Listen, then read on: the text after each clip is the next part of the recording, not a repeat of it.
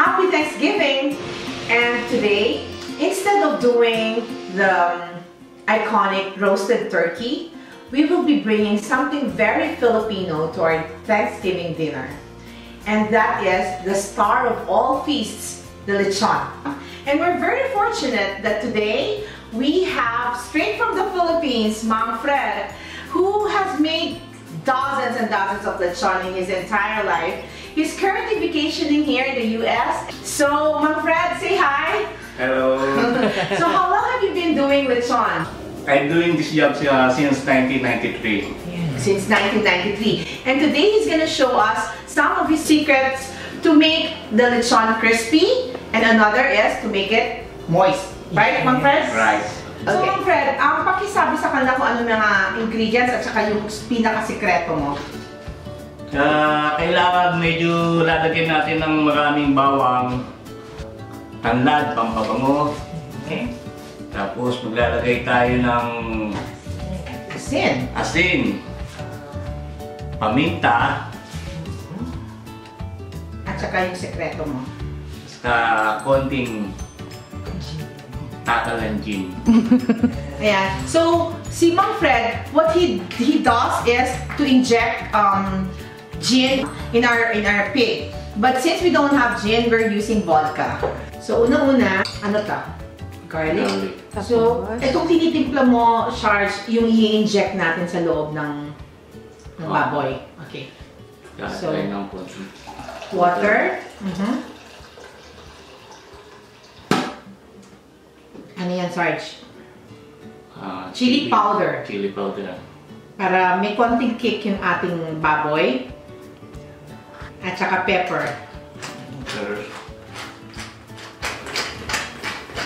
Sino nagturo sa inyo gumawa ng lechon, Mang Fred? Dati sumasama ako sa maglilitsyon na taga-Gapan, si Mang Dante. Tapos nung bandang huli nung natutunan ko, ginawa ko ng sarili ko. Masarap naman pala.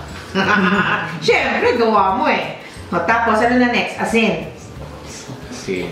Maraming asin ba? Okay. What we're using is sea salt. So, mas makapal siya. Stir mo and then idadagdag ko ng vodka? Yes. Okay. Lalaklak na kami. Tatlo lang. Tatlong ano lang? Mahina pala si baboy. 3 shots lang pala siya. Okay. Yan ang sekreto ni Sarge. Para, anong ginagawa para ng vodka o rum? O kaya... Actually siya nagpapalambot ng karne sa loob eh, para mabilis. Oh, I see. So, kung ikaw nalalasing sa vodka, nilalasing din ang katawan ng ating baboy, di ba? Para lumambot. Diba kung lasing ka, malambot ka? Oh. Tama ba yun? Lalagyan natin ng konting oil. Oo. Oh, pinutasan pa.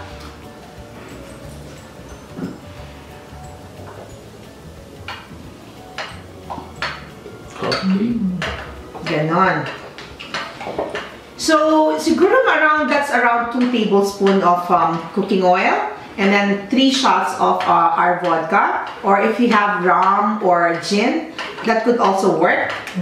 And then probably a cup of garlic and 2 tablespoons of sea salt. That's all he used. And also like a cup of water.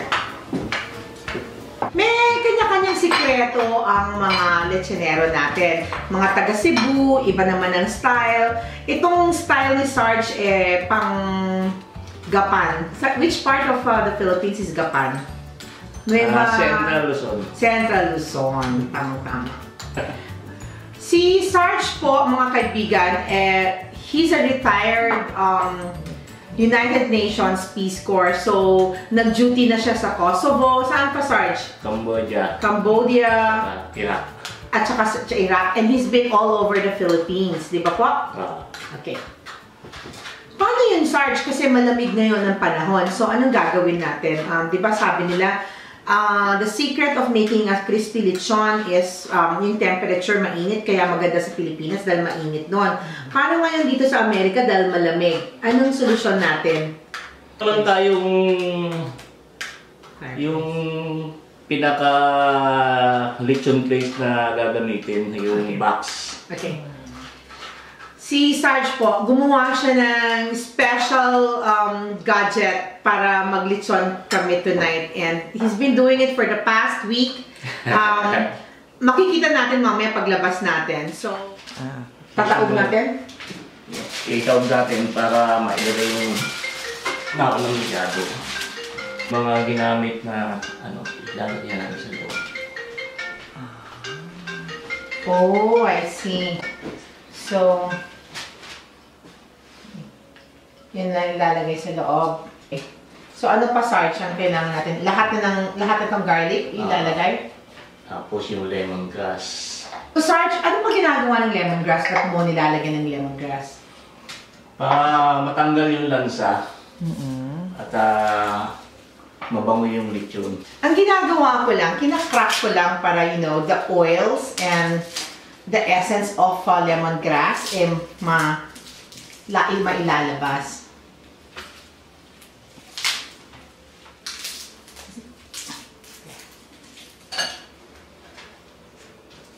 And also, Sarge, diba gusto natin punong-puno talaga yung tiyan ng baboy para hindi siya pumayat, di ba? Kasi mas maganda na yung stuffed yung ating pig para it looks not just masarap but also palatable siya and aesthetically nice. So ngayon kailangan na natin ilagay yung pole, yung tubo para sige. Magiging obstruction ba yung okay. Now, bago natin punuin lahat, what Mang Fred wants to do is insert the pole kasi marami na tayo obstruction na lemongrass, so mas mahirap later on ikabit yung pole. For that process, we have to step outside kasi nandun yung pole and nandun din yung ating makeshift oven. Okay, let's do it! So, nandito na kami sa labas ni Sarge and ginagawa na namin i-insert na namin yung pole. We have to put the pig securely on the pole para hindi mag-move or hindi malalaglag. So, tuhugin na natin with the pole, right? Inside. Procedure that we're making is to inject the solution that we made earlier, which is made of oil, the water, and also the rum, or in our case we used vodka, and also kanina diba dinagdag natin yung bawang and pepper and also the chili. So what Sarge is trying to make is inject it in every laman na part, and this will make the pig very moist and also very flavorful. Yan ang sikreto ni Sarge. Ngayon nalaman na natin sikreto mo, Sarge, ha? Wala ka na itatago sa amin. Also, ginawa ni Sarge, he secured it by using, tawag dito, yan, sinecure niya through screws, no? Para hindi mahulog yung ating pig. And also, tinahina niya yung tiyan. Ngayon, babalik na rin natin para yung kabila naman ang i-inject natin. Alright, so now we'll be working on this side naman. Now, the other secret is you have to drink wine while doing this. It will make your baboy so moist. Nah, just kidding. Next step, Sarge, is we rub the... Akin na yung brush ko. Okay, now we made this brush. Isn't it cute? It's made of tanglad. Or you could use this to ride like a wedge. But, okay, so the next step is we have to rub lots of oil. Be generous with oil around it because that way our salt will stick.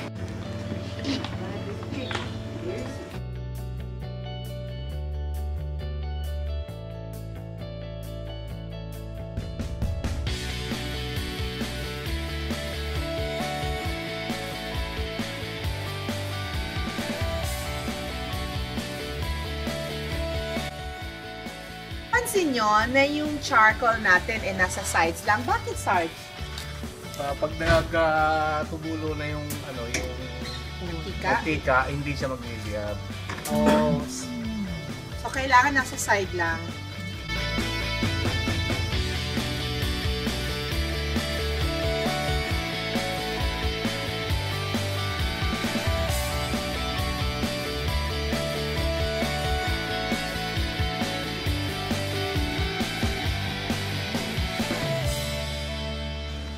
So when you see bubbles, you have to puncture it.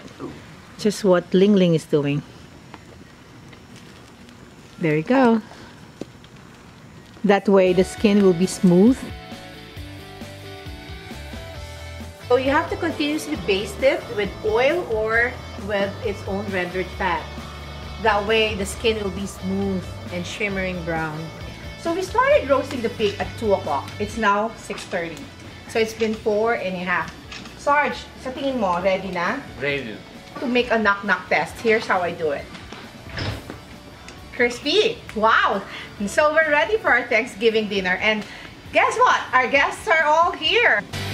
Thanksgiving dinner is ready. So as an update, we have made some alterations sa aming roaster.